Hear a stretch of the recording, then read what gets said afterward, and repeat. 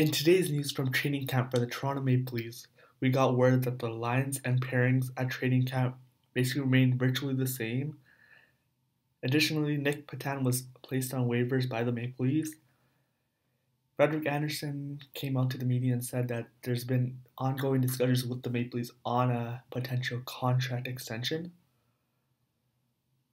Austin Matthews and Mitch Marner were seen taking reps together on a penalty kill.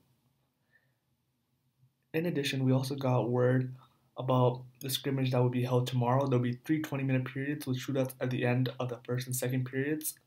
And then regardless of the score, there'll be a 5-minute overtime. In terms of news on Alexander Kerfoot, Sheldon Keefe mentioned that he skated today, so that's a positive sign. But Keefe doesn't know yet if he'll be available to play Wednesday night in their opener against the Montreal Canadiens.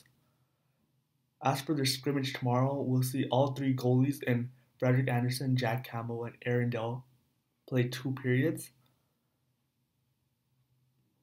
We also got word of the power play units that we'll see the Leafs use next season. So the first power play unit is John Tavares, William Nylander, Zach Hyman, Jason Spezza, and Mikko Lehtinen.